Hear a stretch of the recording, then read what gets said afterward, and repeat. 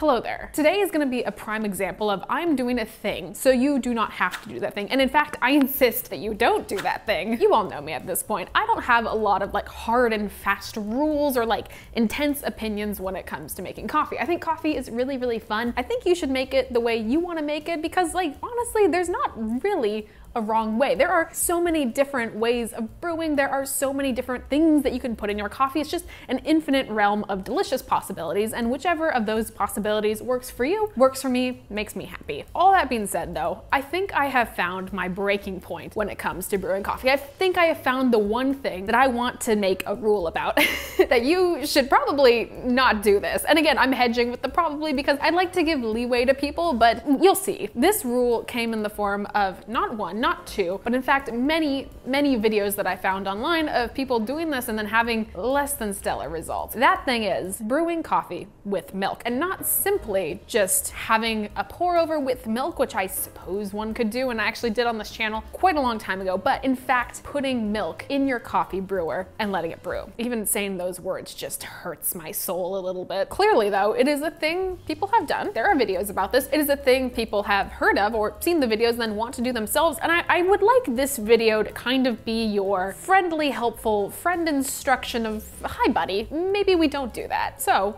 with all of that, welcome to the tour. My name is Morgan and I will be your guide as to why you should not put milk in your coffee brewer. But before we get to that, I do want to make a quick note that the merch is dropped. This is very exciting. If you follow me on Instagram, you saw this a couple days ago, but this is the coffee plant winter design. We have this lovely tulip latte art on the left-hand pocket side. We have full coffee plant prints on either sleeves, and everything is super comfy, and I have not stopped wearing it since I received samples. We have 3 different apparel options. We have the full hoodie, which is what I'm wearing here. We also have a cropped hoodie, and we have a long sleeve tee. Now, all of these are in unisex size, and if you would like to check them out for yourself, mdcdrip.com, which I will also link in the description. Anywho, there are a whole bunch of different machines that I've seen people pour milk into, from drip coffee makers to Keurigs to espresso machines. And I thought, since we recently got it, we have our Rancilio Sylvia Pro X in the background, and I thought that would be no, I'm kidding. We are not, I'm not putting milk in that machine. However, I did get us kind of a sacrificial machine, if you will.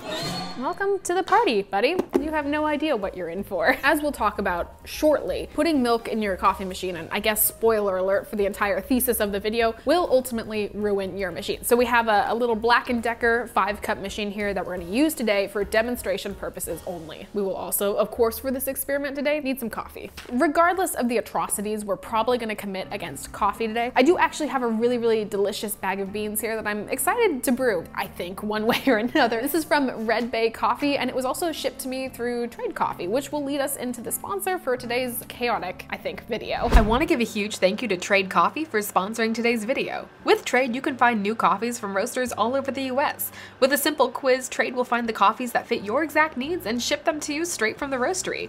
You can also choose the frequency you want your coffee to arrive at, so you'll never run out and you'll always have the freshest roasts. Now, after I filled out their quiz, one of the coffees that Trade recommended to me was this wonderful single origin Burundi coffee from Red Bay Coffee in Oakland, California. So while I brew this beautiful coffee with notes of orange blossom and turbinado sugar, I should also let you know that when you finish your bag, you can rate it on Trade so they can continue to tailor the selections of coffee that they send to you.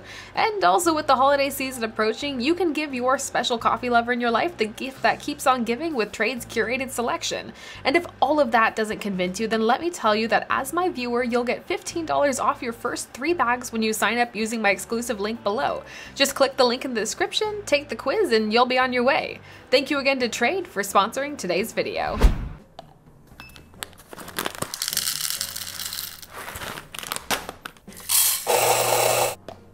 This coffee has no idea what it's going to go through. So we've got our coffee, we have our brewer. We do need our final ingredient for this concoction.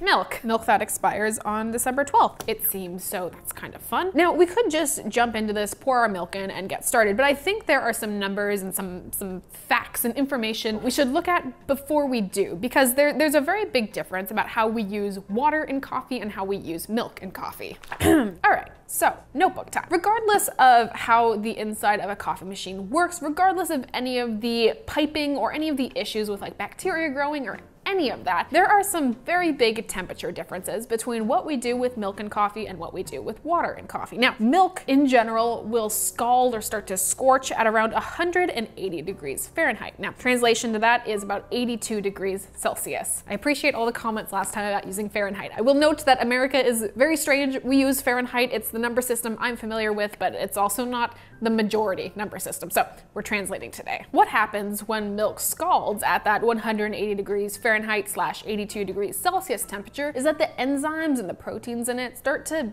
break down. They start to just kind of get nasty. They lose their integrity and you start to get some of those really icky, like burnt milk flavors. You might say though, what about milk steaming drinks? Let's say you're making a latte, a cappuccino, a cafe au lait, any of those things. We add heat to milk there, and yes, we do, but it's at a much lower temperature than this scalding temp. Again, remember, scalding is at 180 degrees Fahrenheit. However, what the SCA recommends milk steaming temperature be at for milk drinks and milk espresso drinks is 139 degrees to 149 degrees Fahrenheit. A lot of numbers here, but hear me out. That is 55 degrees Celsius to 65 degrees Celsius. Even if you don't remember all those numbers, just know that milk steaming temperature is a good 30 degrees under what the scalding temperature is. All of that aside, that's how we work with milk. Those are kind of like the two important points to remember. 180 degrees will start to scald your milk, and about 145 degrees is a nice drinking temperature for your milk. Now, water. We brew coffee, generally with water that is between 195 degrees Celsius. Whoops. Not that. This is all very confusing. We brew coffee at between 195 degrees Fahrenheit and 205 degrees Fahrenheit. This is just under the boiling point, which is 212 degrees. Translated, that is between 90 degrees and 96 degrees Celsius. Can you imagine you're brewing water that is 195 degrees Celsius? Terrifying. Even worse, arguably, than what we're gonna do here today. Bear with me here. We're almost through the numbers section, I promise. When we brew coffee with water, we brew it at, let's just say 200 degrees, just to make it a nice even number. That is significantly over the scalding point of milk, which we remember is 180 degrees. And it is even further over the temperature that we would steam milk, which is about 145 degrees. So already one can deduce that putting milk in a coffee maker that will brew with temperatures probably close to 200 degrees, not a good idea. But there's an even bigger, even more important component to all of this of why one should not do this. And that is because of the make of something like this. Most drip coffee makers, most Keurigs, even most espresso machines, all have like the same general idea to their build.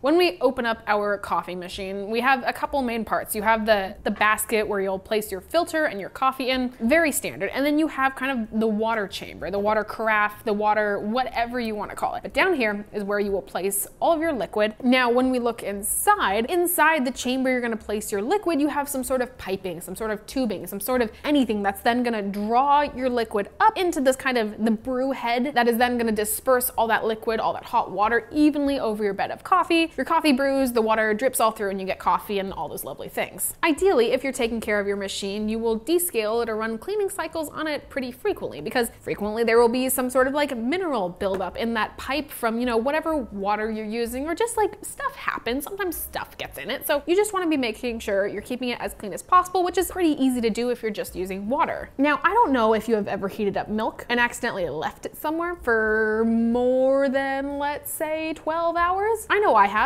It's not pretty, it doesn't smell good, and it's definitely like a dangerous thing that you should not drink. Imagine here with me, in the morning, you get your coffee all set up, you pour your milk in, you brew your coffee, that milk, that hot milk travels all through your piping, your tubing, all the insides and the innards of your coffee machine. You take your cup of coffee, you drink it, and you leave like you would pretty much any other time you brew coffee. However, what you left was hot milk running through your pipes, just sitting there, just kind of simmering and getting all icky, and bacteria is growing and all of that fun, exciting science stuff. Your coffee machine, at the end of it, is gonna be a very, very dangerous thing. Now that I have ideally explained to you why you should not put milk in your coffee machine, let's do it. It's kind of hard to explain how just wrong this looks and feels. Like there is something very sinister about this whole image, very cursed. I've pressed the on button, so it's too late to turn back. Although I think it was too late to turn back the minute I started pouring milk into the machine. I've also got a thermometer so we can check the temperature of our concoction at the end of this, just to see what temperature that milk really did get up to. One thing to also note is that this extraction is happening at a much, much slower rate Hello. Anyways, as I was saying, this extraction is happening at a much slower rate than it would if you were using water. Milk and water have very different densities. Milk is a lot more dense and is having just a much more difficult time working through all that coffee, working through the paper filter, all of it. It's a different liquid all around. After a frankly alarming amount of time, we finally have a pot of liquid here that we are going to drink today, much to my chagrin. There is a slight burning wafting off of our pot of coffee today. However, looking at this, you go over there, buddy. Now looking at this is not an unappealing color. This is usually about the color. Maybe this is a little bit lighter, but this is not completely dissimilar to the color that I look for when I add cream in my coffee. So appearances wise, seems all right. Temperature wise, currently this is sitting at approximately 175 degrees Fahrenheit. Now there is some heat loss when you transfer it to a cooler container. There is also heat loss during the entire brewing process because the fluid that you have in the chamber is brought up to temp and then it is transferred into the coffee. So during that entire time it's losing heat. But that being said, this was definitely brewed at one point and heated to over 180 degrees Fahrenheit, which was our scalding point. Like that is getting into the danger zone sort of there. Well, cheers to everyone else who has ever put milk in their coffee machine. I feel like I'm one with you. I feel like there is some solidarity here. Anyways, bottoms up.